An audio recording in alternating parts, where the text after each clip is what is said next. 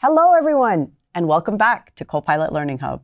I'm Donna Sarkar, and joining us again is Anthony Bartolo. Last time he was here, he showed us some amazing tricks in Visual Studio Code. If you haven't seen that episode, pause and go check out that episode because it was spectacular. My mind was blown. I did not know half the things that GitHub Copilot could do in VS Code. But today, Anthony's going to show us some nifty tricks of GitHub Copilot and Visual Studio. Hello, Anthony. Thank you so much for coming back. Thank you very much for having me back. Always great to be on the show. Tell us about you, what you do, and what you're going to show us today. So I am a principal developer advocate that concentrates on the enablement of people's ideas in AI and cloud on Microsoft's cloud through developer tools that Microsoft offers. Mm-hmm. And today we're going to be talking about GitHub Copilot for Visual Studio. So it's not just Visual Studio Code that can harness Copilot. Visual Studio also has that capability.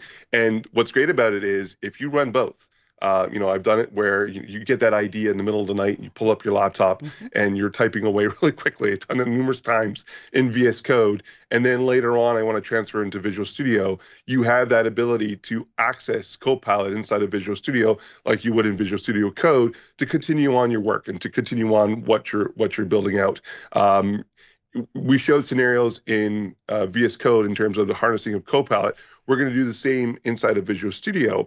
It's going to be a little bit different because Visual Studio is a little bit different, right? It is more extensive in terms of developer tools, but you're going to see that a lot of the functionality is actually very similar in terms of what you can accomplish with Visual Studio and GitHub Copilot. Okay, that sounds amazing because I know a humongous audience who use Visual Studio and have for 20 years.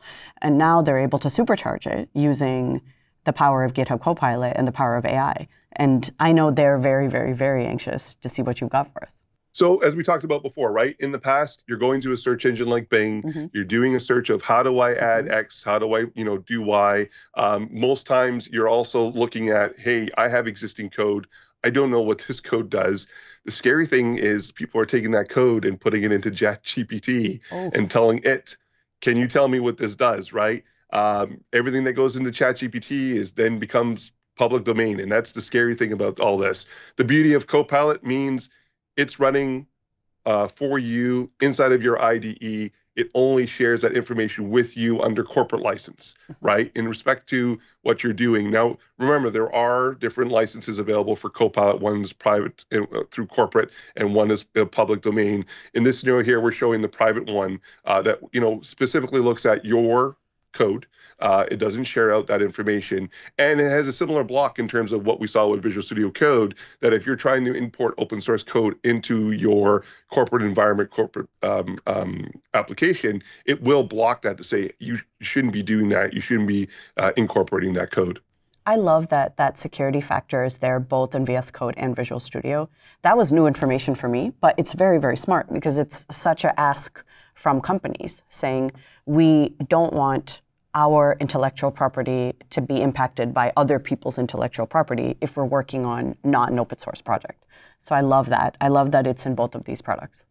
So let's jump right into the demo, and I'm going to share my screen, and I'm going to show you my implementation here of Visual Studio. So here is code I've inherited, right? So I work for a weather company, and they are using this code to display out, how the weather is doing in my area. We have no snow today in Toronto, which is awesome. It's actually a warm day outside. And so here's all this code.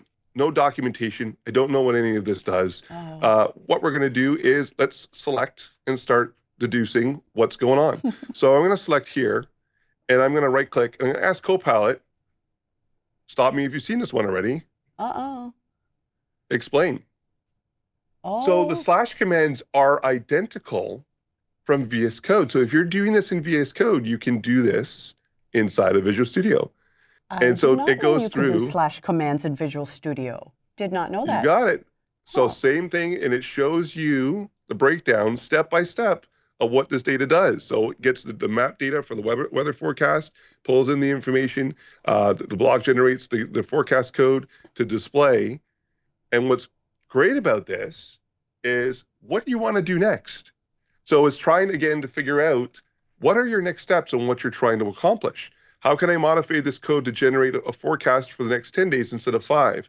How can I add more weather summaries to the summaries array? Well, guess what? I was asked to do a 10-day instead of a 5-day forecast for the output. So let's click on that.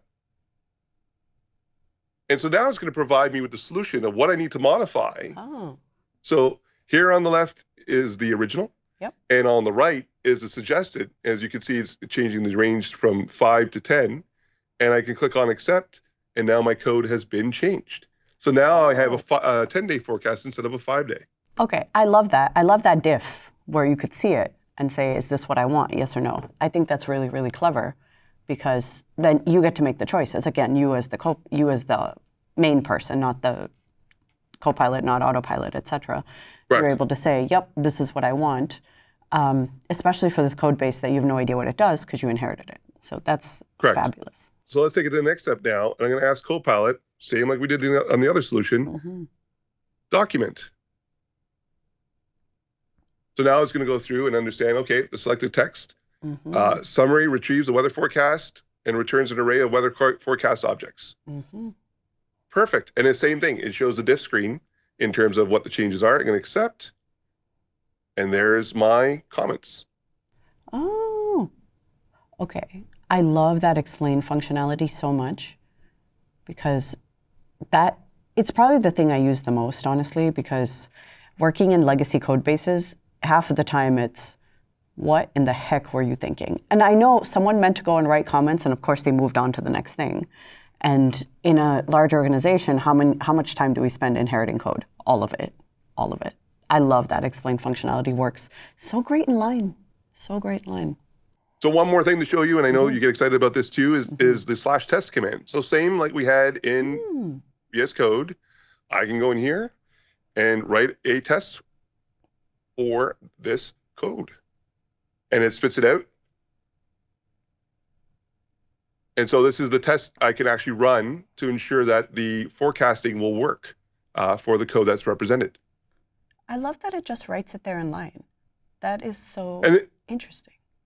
And you have to accept it, right? Yeah. It doesn't just do it, insert it, right? And so it provides that information in terms of, hey, you know what? That's cool. I can take this. I'm going to copy it and save it for another time, but I'm not going to implement it in my code. So I'll just click on cancel.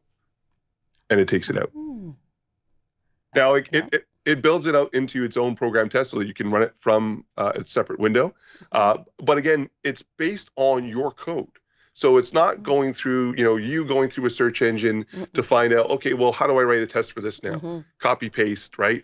Go into ChatGPT, copy, paste my code, which I've seen too many times, right? It's that whole thing where you're doing it inside of your IDE. If you have the corporate license for GitHub Copilot, it is secured to your organization, so it doesn't make it publicly available. And it allows you, with context, to understand, what am I testing amidst my application? I love this because you're staying away from the entire Stack Overflow search to ChatGPT pipeline, right? You're staying out of the whole thing. You're not taken out of your own context. You're in the tool that you're used to for 20-something years, and it just got a whole bunch of new superpowers to help you get to the actual fun part of your job rather than trying to understand this legacy code base that you got handed. Now, like the VS Code, there is a Dev Cloud solution available for Visual Studio, and that's called DevBox. And the great part of DevBox is it's your Visual Studio in the cloud. You can also have Copilot implemented in that as well. It requires 0 install on your machine, and there's the ability to apply governance to DevBox for that implementation. So DevBox gives you that dev container in the cloud for the ability to access your Visual Studio that multiple people can share in terms of what you're working on together. The Copilot suggestions are individualized, so it would be specific to an individual's account on GitHub. And you would have the ability to make the changes to the code as required that you're allowed access to amidst the government's implementation. Okay, I love that, because you do have in the cloud version for Visual Studio, for all of the devs who have Visual Studio licenses, which is a humongous part of the world. And I've had a chance to use DevBox, and what I found so fascinating about it was how fast it was to set this up. It was 2 minutes, and I've got a copy of my DevBox ready to go to do, all these somewhat random experimental projects, or I'm onboarded to some guest account, fix their issues, and then, but I don't need this on my machine forever and ever and ever. But having Copilot be enabled for that, that's magical, because we got that feedback, right? Which is I got so used to Copilot on my main machine that not having it available in the shared workspace was brutal. And that's the thing, it takes away the guesswork in terms of what do you have access to, right? The governance rules that are implemented into DevBox, if you're only allowed to work on the front end, that's what your access provides. If you're disallowed from the back end because there are some data sets that are secure and not everybody should have access to it, it has that availability as well. And then Copilot adheres to what you have access to. So if you are specifically working on the front end, you're asking questions of the front end, it's not going to provide you the access to the back end either, and will only provide you suggestions in terms of the code that you're working on specific to your environment. I love that, because that's like your quote, air quotes, dev graph that you have access to. Yeah. Yep. I love it. This is fantastic, Anthony. Thank you so much for joining us. I did not know Visual Studio, that we've known for so long, had all of these cool tricks. Oh, and there's more coming. I know that very soon you'll see a lot more announcements in terms of further integration of Copilot into Visual Studio to bring it that much more forward in the adoption of AI from a Copilot perspective, not a pilot perspective. You are still in the captain's chair in regards to where you're flying your application to, but Copilot will help you in terms of the navigation and how to ensure that the application is built the best way possible so that your end users really can achieve what they're trying to achieve amidst your app. I love this. And what I really like, Anthony, about all of these demos is you actually do need to be a dev to be able to use GitHub Copilot in Visual Studio correctly.